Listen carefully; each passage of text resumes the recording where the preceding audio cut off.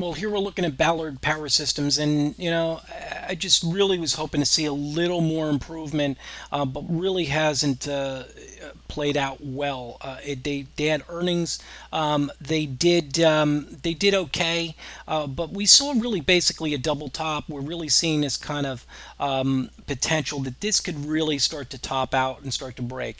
Now maybe we get the little bounce here, which is nice. It's coming into this trend line here, and hopefully we get a little bit of bounce to exit into.